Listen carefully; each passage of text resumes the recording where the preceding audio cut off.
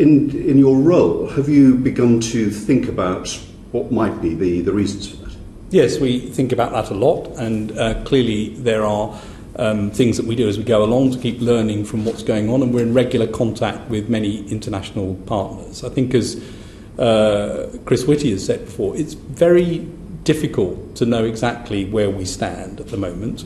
It's clear that the outcome has not been good in the UK. I think we can be absolutely clear about that.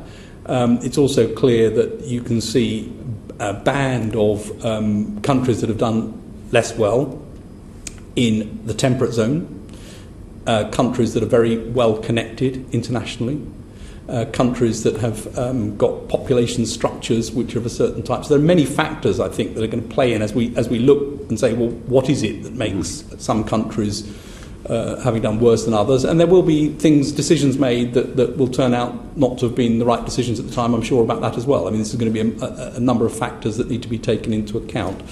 The other thing I would say is one lesson which I think is a very important one to learn from this pandemic for emergencies in general is that data flows and data systems are incredibly important. You need the information in order to be able to make the decisions, and therefore for any emergency situation those data systems need to be in place up front in order to be able to give the information to make the analysis and make the decisions.